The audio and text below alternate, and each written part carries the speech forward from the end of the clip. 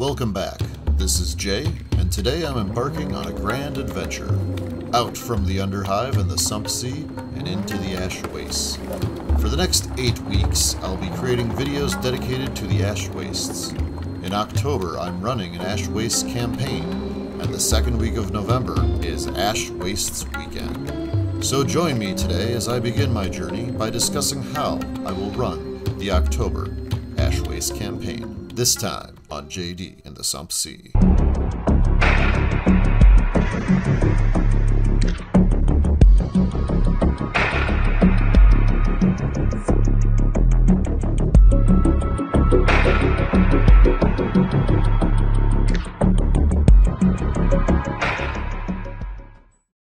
Let's take a look at what Games Workshop says is an Ash Wastes campaign. So here's the Ash Wastes rulebook. Let's turn to the Ash Wastes campaign. An Ash Wastes campaign is similar to a Dominion campaign in many ways. In a Dominion campaign, you fight over territories. In an Ash Wastes campaign, you fight over road sections. In a Dominion campaign, you have 3 phases. Each phase consists of cycles. 3 cycles in the first phase, 1 in the second phase, 3 in the third phase. In an Ash Wastes campaign, you have the same structure. In the past, before the Ash Wastes box set was released, Dominion campaigns have usually been structured so that each phase consists of cycles, and those cycles are 1 week. Within that 1 week, you play 1 game.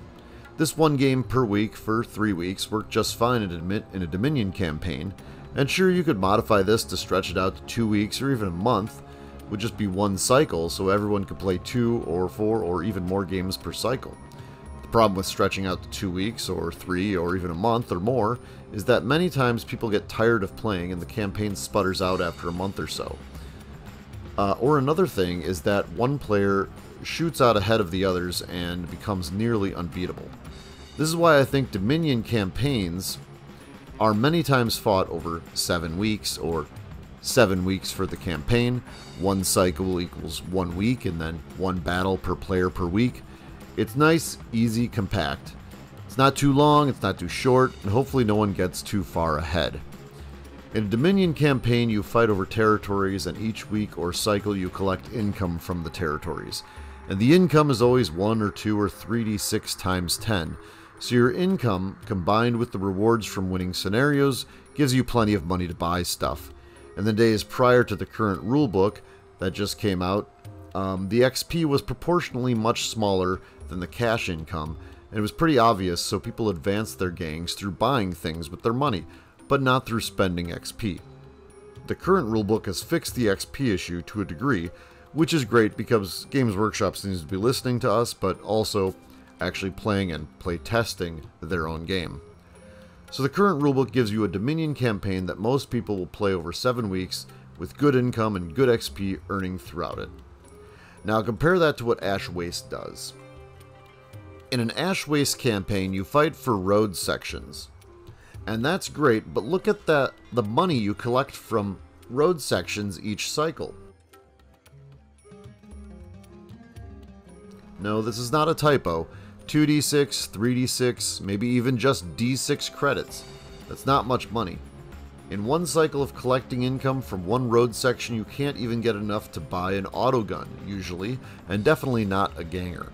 This is so much different than the Dominion campaign, where you get a settlement territory to start that earns you 2d6 times 10, and you can possibly get a free ganger or juve each week. But road sections aren't all there is. There are also trade routes. There really aren't many trade routes either compared to road sections. The real money is trade routes, but sometimes a trade route is 3 or 4 road sections. It would take too long to acquire enough road sections for some of these trade routes, more even than there are weeks in a campaign. Again, if we consider a cycle as a week and each player plays 1 game per week. So playing an Ash Wastes campaign straight out of the book, where you equate a cycle to a week, and a week each player plays 1 game, just doesn't work. Now we have 5 weeks to play an Ash Wastes campaign before we go to the Ash Wastes weekend and play a contained Ash Wastes campaign over 3 days. My gaming group meets every Thursday at the store. We're currently in a perpetual campaign where whoever shows up plays 1 game that's arbitrated by D. And we want to keep that formula of 1 game per week, so I had to modify some things. I also don't know how many players will be there any given week, and I don't know how many total we'll have in the campaign. I'm the arbitrator for this campaign, and I also want to play in it. So let's take a look at the packet I have made, and what I did to make a 5-week-long, 5 games played per player Ash Waste campaign. Okay, so here's my packet, and I start off with gang organization. So I've kept this fairly standard with 1,000 credits plus 400 for vehicles. I made sure that custom vehicles are allowed. Where I've deviated was with adding the opportunity to start with a hangers-on. I think in a limited campaign like this one, that giving people the possibility of starting with a hangers-on can give players more opportunity to not only use hangers-on they may not normally use, but also to actually have hangers-on do something during a campaign. Some people may not have bought one before because they didn't have the credits or because they were non-combatants, which makes them seem not as necessary. I've also created 2 new hangers-on that I want people to have the opportunity to try, that we'll go over those later. One additional rule that my buddy running the Ash Waste weekend has created is the option to jump off your mount during a game. I've decided to include that ability here as a basic action. I want to give it a try and see how it plays. The next section is tactics cards. The method I chose for this campaign is the same method we're using at the store right now for our perpetual campaign. This method is similar to 2 of the new methods described in the new rulebook, and can I just say that I'm really happy that they added in several methods for using tactics cards. I think GW should really have thought about them more when they introduced them to Necromunda back in 2017. Anyways, the method we're using for this campaign is each player builds a deck of 12 cards. They can have no more than 1 of each card in the deck. Each game, the players pick 2 cards from their deck that they want to use for that game, regardless of the scenario rules. When they use a card, it is discarded and cannot be used again unless they run through all of their cards, and then the deck is rebuilt. If they don't use a card during a game, it goes back to the deck. This method is also compatible with people who don't actually have the physical cards. They just write down on a piece of paper which tactics cards they have for their gang, then select the 2 they want to use for that game from the list. Okay, so the next page specifically covers the campaign rules. So I've done something different here than the normal Ash Waste campaign does. I've given each player a trade route to start the campaign with. I want to turbocharge this campaign since there will only be 5 weeks and 5 games played for each player. I've used 3 trade routes from the Ash Waste rulebook and created 10 more. I've used only existing road sections and made sure that each trade route is either 1 or 2 road sections at most. Each trade route I created connects 2 locations on the map. Later in the packet I list the roads and the trade routes. The next section, the campaign cycles section, describes how the campaign will play out. There are 5 cycles consisting of 1 week, and each week, each player plays 1 game. After week 3 is downtime, which only lasts until the next week. There is no week of downtime, it is a between weeks event. No games are played during downtime, but each gang will receive 250 credits. Their fighters will come out of recovery, and experienced Juves and prospects can be elevated to champion status if they qualify. All cycles exist during Necromunda's Season of Flame, which means each week players play for uncontrolled road sections and won't be able to challenge for other players' controlled road sections unless there are no road sections left available. If we're playing with 4 players or even 6 players in this campaign, there will be plenty of road sections and no one will have to fight other players for their road sections. But if there's more than 6 players, then that's definitely a possibility. Now, because this campaign is only fought during the Season of Flame, it also leaves this campaign open-ended. So once players have gathered all the road sections and trade routes that they can in this campaign, then in a future campaign they could play those games again, and we could just do the Season of Ash. So we just take over road sections and trade routes from other players. And the triumphs that I'll show later on in this packet can be used by those gangs in that future campaign should we run one. Alright, so the next page goes over the weekly schedule of games. This chart shows which games will be played each week and what the weather will be for that week's games. I also have underdog scenarios listed because if someone is an underdog, they'll have the opportunity to select an underdog scenario instead of a regular scenario. Week 1 has no underdog scenario because everyone will be on the same level, and Week 5 has no underdog scenario because everyone will play in the same game. The weather conditions are listed below the chart, so players don't have to look up weather in the book. If a gang has the ability to adjust the mission they play, then they can choose to play the underdog scenario that week, or the Dust Bowl skirmish from the Ash Waste rules book. Another mission that could be played is the rescue mission if they desire. So let's talk about the scenarios for a minute. The first mission is the Bone Road Death Race. I thought having a race be the first mission could be a fun thematic game to start the campaign with. 3 of the 5 scenarios are rolling roads, and that's on purpose. I really want this to feel more like a Mad Max environment where everyone has vehicles and they're trying to get from place to place in this really remote, empty, dangerous environment. The underdog missions came from 2 different White Dwarf magazines. Issue 476 has Desperate Raid and Assassinate, and issue 482 has Cargo Raid.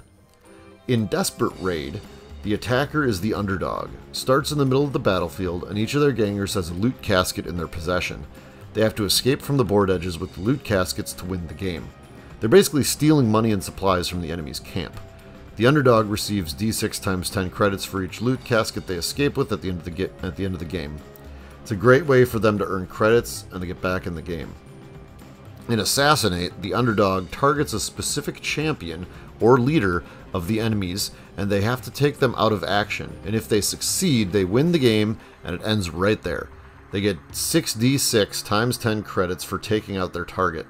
Again, this mission, if the underdog can win it, will give them a great boost in credits to help get them back on their feet in the campaign.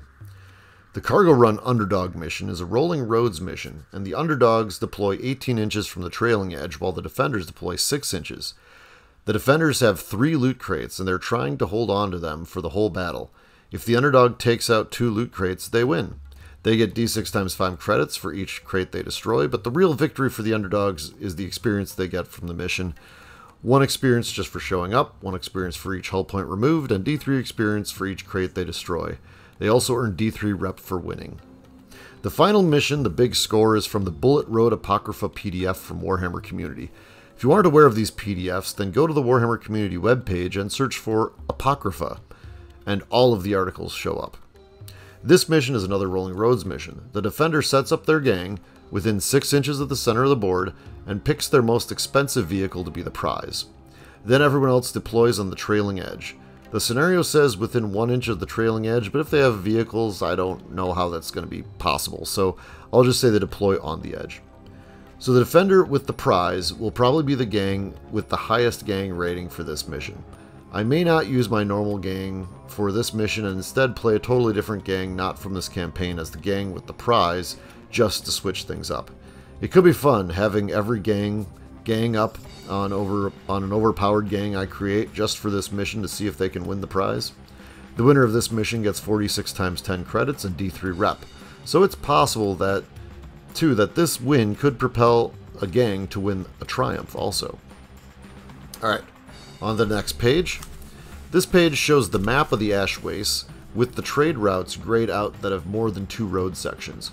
We just aren't playing with those in this campaign because I want people to complete trade routes, and with only 5 games to do that, I figured the smaller the trade routes, the better. Plus, this leaves the longer routes for a future campaign. The next page goes over the trade routes and the road sections. This page not only lists all of the routes and road sections, but explains how road sections are picked to fight over. Each week, the player with the highest gang rating picks a road section and a player to play a game against for that uncontrolled road section. Then the next player below that, who isn't in a challenge, picks a road and player, and etc, etc.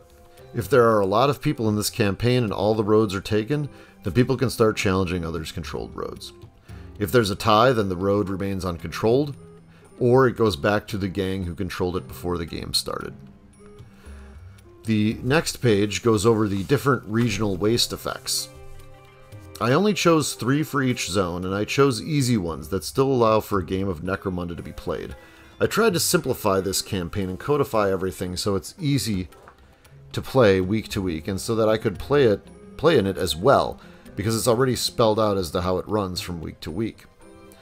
One reason why I say I wanted it to be actually a game of Necromunda is that there are some effects that basically mean the floor is lava, even for vehicles, and when that happens, if you combine that with visibility, you can't move, you can't see anything. If you try to move, you probably die, and basically you're not playing a game of Necromunda. You're playing really nothing. So that's why I took out certain effects and only left certain ones in, so that we actually get to play an actual game. Alright, so the next page is the second to last page, and it has my new hangers on that I created. I also sent these to my buddy running the Ash Waste weekend, and he'll be using them there as well. So this will be a good way to try these out before that event. By allowing us to purchase them at Gang Creation, we should get plenty of use out of them. I made a mechanic that makes it easier to fix your vehicles and easier to procure parts for them. The other guy's a driving instructor. I like the idea of a crew of a vehicle getting better at driving their vehicles and also just becoming better drivers as they drive more. So the last page is the triumphs. The rewards seem quite good, but again, who knows if we'll actually get to the Season of Ash campaign with these same gangs. If we do, then they're experienced and we'll have some advantages, and if we don't, well, then the players still get to brag that they were, say, the Roadmasters or the Wadded One. This is the one that I made up. The other ones are all in the book, as far as the Triumph name and the criteria.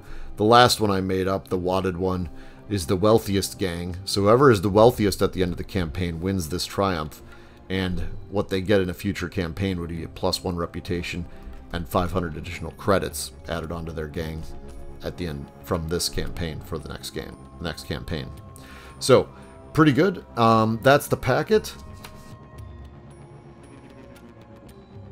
That's it for the first video of my new series, 8 Weeks of Ash Wastes.